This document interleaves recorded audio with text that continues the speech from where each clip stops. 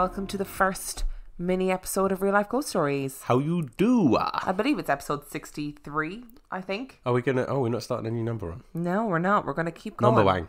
Do you know Number Wang? No. Oh, okay, Google it. Okay, I'll Google it then. So we've decided to try and release 2 episodes a week, which is a bit mad. I don't know why. Basically, there's kind of 2 opposing teams on this one, where some people prefer the researched episodes and some people prefer the listener stories. And some of you love all of it. And some of you love all of it. But when I put the polls on Instagram, whatever, it was pretty 50 people were like, whether they'd prefer research stories or listener stories or whatever. If you can hear that scratching in the background, it's That's Bim. Bim just letting you know that she's here. Bim, stop it. So what we're going to do is we're going to try and do a mini episode on a Wednesday. So no Patreons, no film reviews, nothing like that. Just you telling us about your scary experiences. Yeah, pretty much. My voice is husky. Yeah, Dan's sick, so his voice is really husky right now, and he keeps nearly choking and dying, so just don't die on the podcast. Although it would be that would be the premium episode, wouldn't right? it? Imagine the downloads. Right. Man dies on podcast. I know, right? So you ready for our first story? Yeah. No, actually I'm not. I'm in the comfort zone from the main episode. The first story comes from Ashley. Thank you, Ashley, for sending in your story. Yeah, thanks, Ashley. I've always been a bit of a scaredy cat. Me too. I never quite grew out of the afraid of the dark stage. I'm a grown-ass woman and I still have to turn every freaking light on in every room on my way to the bathroom in the middle of the night. I wish that I could just chalk it all up to an overactive imagination, but sadly that is not the case. Sometimes I think that I attract those things that go bump in the night. Ever since I was a little girl, I can remember that feeling of absolute dread at night time, or even when being home alone during the day. I never experienced anything more than that in my childhood home, but even to this day, that house makes me feel uneasy from time to time. The real scary shit didn't happen until I got older. The first house of my husband, Nick, and I ever lived in together was a tiny little cottage on a large patch of farmland that shared a driveway and yard with a barn and another larger house. The landlord's brother, Sam, lived in the house next to our cottage, and we all got along really well. It was great. A month or so after moving in, hunting season started, which meant that I would be spending a lot of time alone at the house. Nick is an outdoorsman and we live off everything he brings home. So during hunting season, it is not rare for him to be gone from before dawn until after nightfall. One day, about 2 or 3 in the afternoon, I was sitting with our dog, Duke, on the couch, watching TV. It had gotten a bit too noisy outside because Sam and some of the farm staff were finishing taking down the old barn across the driveway from our house. So I closed the front door and went to sit back down on the couch. All of a sudden, this overwhelming feeling of pure terror washed over me. It was the middle of the damn day and the house was bright and sunlit, so I was extremely confused about why I was feeling this way. I brushed it off and just assumed it was because I don't like being home alone. A few minutes later, my coffee cup tipped over on our coffee table. It was empty, so I figured that it just blew over by a random breeze, even though all of the doors and windows were shut. I went to pick up the cup when it began to roll down the length of the coffee table. I froze as I watched it roll to the end of the table, stop for a moment, and then slowly roll back to the opposite end. My mind was screaming at me to run the fuck away, but I'm a firm believer that acknowledging these things only makes it worse. I picked up the cup and threw it away, then texted Nick to tell him what happened and that I was freaking out. Of course he told me that I needed to relax, and it was nothing to be afraid of. But things only got worse from there. A few weeks later, we were laying in bed watching TV late at night and were startled by the sound of loud banging outside. At first, it sounded like the front door to Sam's house slamming. Then the sound moved to the front of our house like someone was opening and closing the car doors. Nick went outside to take a look around and found nothing.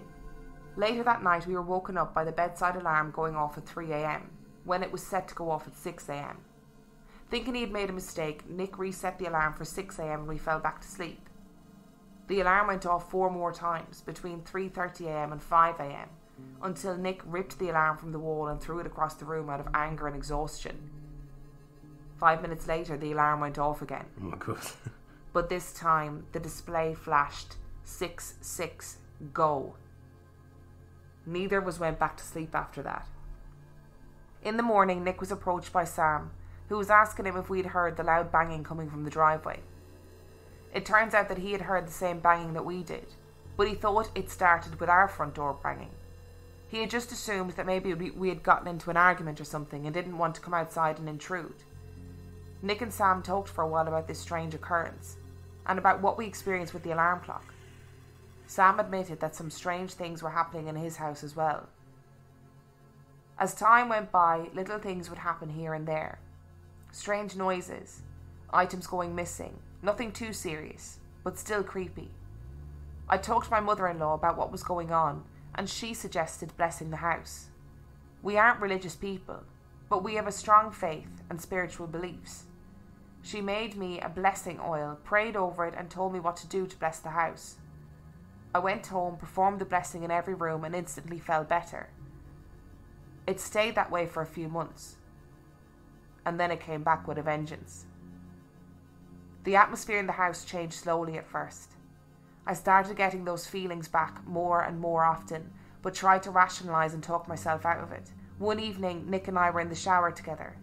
Honestly, we did just often just to save hot water, when something flew into the shower curtain hard and landed on the floor. We both jumped back against the shower wall, scared shitless and afraid to look on the other side of the curtain. After mustering up the courage to look, we found that it was my body spray, which is always sitting on the shelf above the sink. The only way the bottle would be able to land where it did was if it were to be thrown at the shower, or if it somehow levitated off the shelf and took a 90-degree turn towards the shower. It was fucking impossible. Nothing physical ever happened again in that house after that, but the atmosphere of the house just rapidly declined. The dog and cats started acting strangely and skittish. Nick and I began fighting constantly with each other, and we were always on edge and anxious. There is no other way for me to describe the feeling to you than just absolute oppressive hatred and fear. Sam's demeanour also began to change radically. He became mean and creepy. Something just wasn't right. At one point, I found him going after Duke, chasing him in the yard. I don't know what he would have done to that dog if I hadn't come outside and questioned what he was doing. Things got so out of control that Sam actually threatened Nick's life for reasons that I can't even remember now. This was when we realised that we needed to go out of that house and off of that God-forsaken farm. We packed up our shit in one day and never looked back. A few months later, Nick ran into one of the farm staff, Rob, at the gas station in town. They talked at length about what had been going on at the house, and Rob told Nick something very interesting. Apparently, the barn that they were taking down when we first moved into the cottage used to have another apartment in it. In the apartment lived a mother and her teenage son. And we came to find out that the son had hanged himself in the barn apartment a few years before we moved to the farm. Maybe it's just a coincidence that all of the activity started shortly after the barn being torn down, but I don't really think so. I'd also love to be able to say that moving out of the cottage was the end of my paranormal experiences, but unfortunately, this story isn't the one that keeps me up at night. Oh, what? That's a cliffhanger. It'll keep me up at night as well. Well, Ashley, you said at the end of your email, should you send us the other stories? And fuck me, yes you should. No, please don't. Please do. No. So what are your thoughts on that story? Yeah, it's real creepy, isn't it? I don't like the stuff being moving. It's a bit aggressive because it was thrown at him, wasn't it? Yeah. I feel like poltergeist just messing up your kitchen is frustrating. Like, it freaked me out. Yeah. And I would hate it. But it's really frustrating. But if it wasn't aimed at you, if it wasn't threatening, if it wasn't aggressive, you just get to a point where you'd be like, oh, that's annoying. Yeah, because kids do that. Kids and poltergeists are essentially the same thing. Yeah, freaky. That was good. I like that. Don't laugh. Dan can't laugh because he'll start into a coughing fit. So so started off quite innocuous and then got quite heavy and then stopped, and then it was the oppression, like just the dark feeling of it, which is weird, isn't it? And it makes you wonder whether it was the young lad who killed himself, doing the stuff, or whether it was the stuff that killed the young lad, that got the young lad to kill himself, or what the fuck was banging around outside the house? The people on the roof. Don't. I'm not okay after the people on the roof scenario. If you don't know what I'm talking about, listen to episode 62 and I tell the story about my nephews. Yeah, because that whole banging outside the house makes me think like skinwalkery. Yeah. Or just that something really fucking angry. But it's always banging doors, isn't it? Well, it could be Black Eyed Kids trying to get in.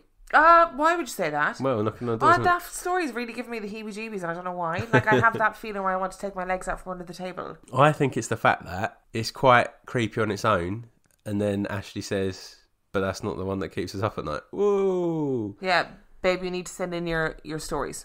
Also, I remembered something from the last episode that made me laugh. What? Oklahoma Home. When you said Oklahoma Home, it was funny. It's not funny now because it's out of context, but it just came into my head. Because it's like Oklahoma Home. Yeah, it's not funny. I'm a delirium again. It's that cough syrup. Sorry. I don't know what's happening. No. I don't know what's happening. No. Would you like another story? Yeah, no. I actually don't, because it's kind of creepy. Okay. I was quite happy with 62 because it was kind of like, it was just interesting. It was like, it's like that time we talked about like near-death experiences. Yeah. It wasn't freaky, it was just interesting. And now you're just freaking me out again. And now I'm just fucking shit up. I'm loving it. Our next story is from Roxanne. This first one is about my sister. We had just moved to a new apartment unit with a second bedroom so that me and my siblings could finally have a room of our own. Previously we slept in the living room because we were too poor to afford more than one room. My sister took this as an opportunity to have a sleepover with her new friend, Sophia, of whom I had an uneasy feeling. In the night, while my brother slept in the bottom bunk and I watched from the top bunk, Sophia taught my sister how to make a homemade Ouija board. At the time, we were still very new to American pop culture, as we were barely integrating as first-gen Asian Americans.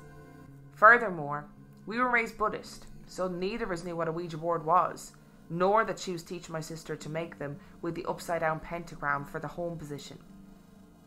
While they played, I fell asleep. I've no idea how long they were going for, but I woke to screams.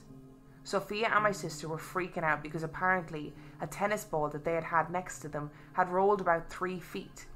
I want to point out here that Sophia did not teach my sister the proper rules to playing on a Ouija board, so they never said goodbye and never closed any sessions. Rules that my sister would pass on to me when we played. Along with the other weird occulty things Sophia showed my sister, including a very disturbing picture of a grey that she had caught. Fuck off. What? Fuck off. No.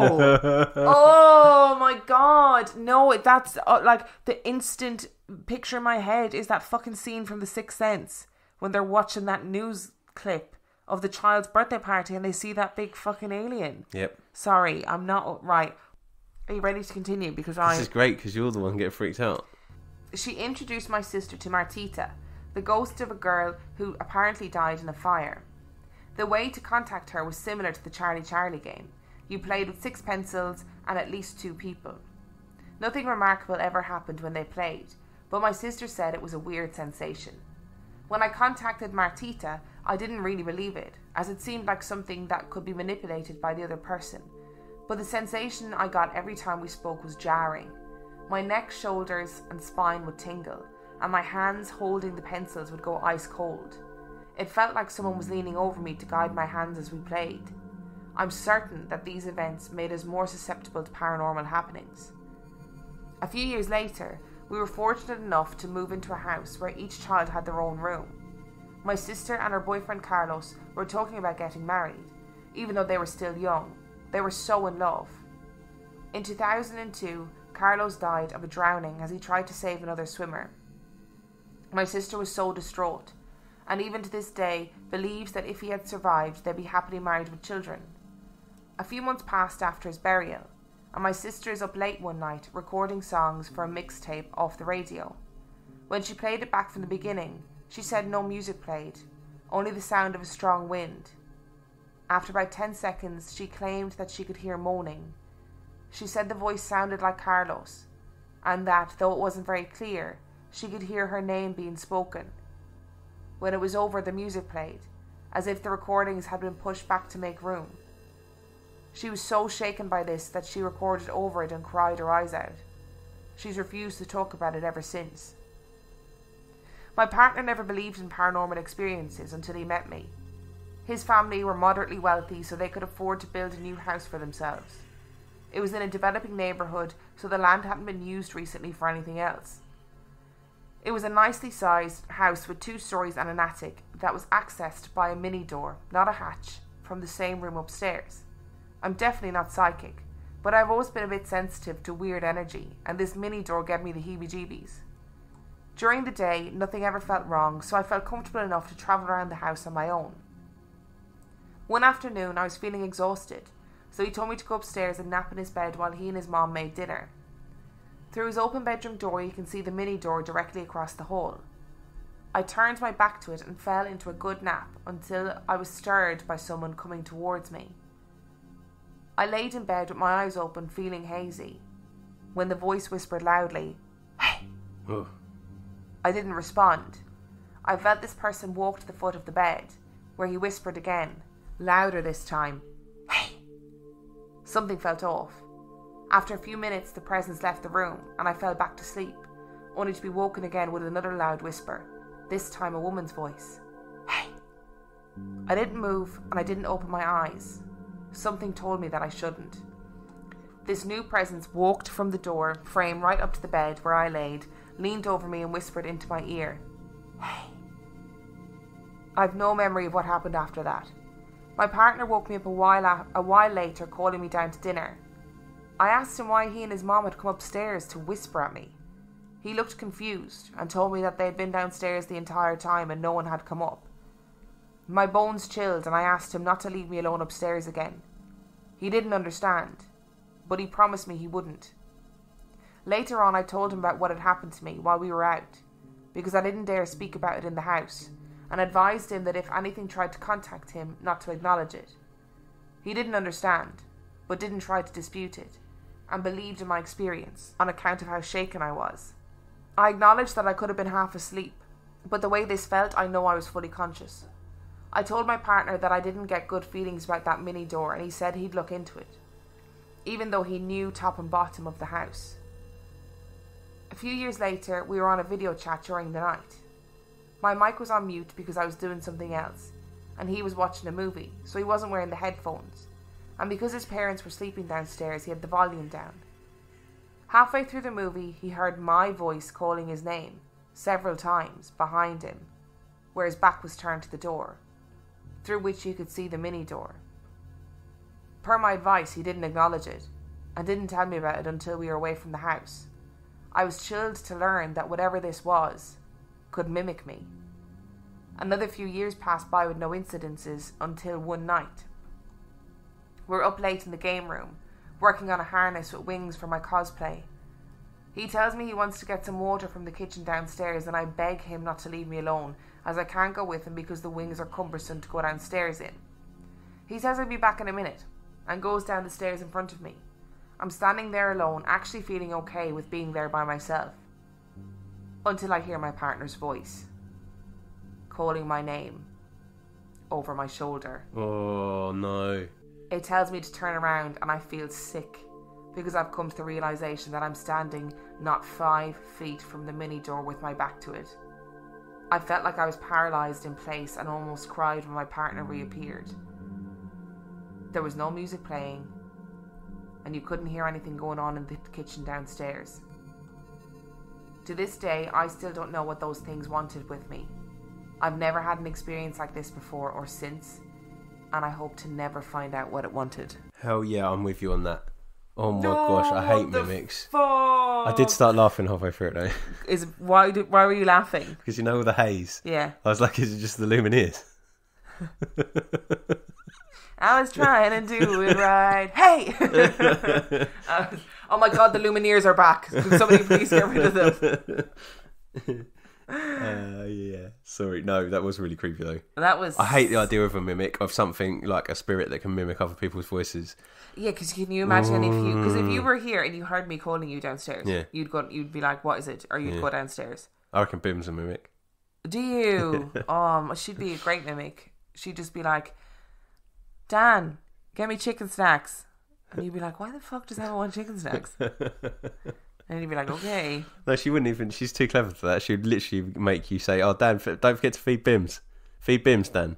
Give Bims a chicken stack. She hasn't been fed yet. I swear this isn't Bims. Oh yeah, no, it's creepy. And what is in that door? Why is it the mini door?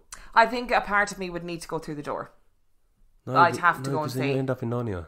I don't know if Narnia is Narnia that threatening? I don't know. I've never read the books. I've never seen the films. I don't know. I mean, it depends what era of Narnia you go into, but okay, fair enough. This is clearly far more complex than I'd anticipated. Yeah, horrific. Yeah, not good. Not good at all. Is it like a mini door to a crawl space as well? Because crawl space is creepy. Crawl spaces are not good. They're not good at all. No. Somebody was messaging me because they're in a hospital stay at the moment, and every hospital they've been in has had a crawl space, and they're like, because in hospitals they have those maps of like what blueprints of the layout of the building, and she's like, why is there always a crawl space? All I can think about is Dear David, and I'm like, oh god. It's not good. It's not good at all. And then even just in the natural realm, like crawl spaces, and remember when that guy came to get rid of the wasp's nest? And he was like, oh yeah, the crawl spaces are the worst when you just walk into them and you can't get out. Oh yeah, so we had a wasp nest that these wasps nested in our kitchen wall, which was traumatic for everybody involved. And this guy came to get rid of them, and he was like talking about fucking horrific crawl spaces. He was like, yeah, sometimes you go into them, you just can't get out again. And I was like, oh god. He was like, or sometimes you go into them and they're just full of fucking wasps. Yeah. And that's horrific. Yep. So yeah, crawl spaces, guys. Burn them down. Yep, there you go. That's it, really. Yeah, thank goodness for that. 2 stories for you. Thanks, ladies. And thanks for listening. And on that note, Dan's looking really upset with me. On that note, we shall see you next week. Bye. Bye.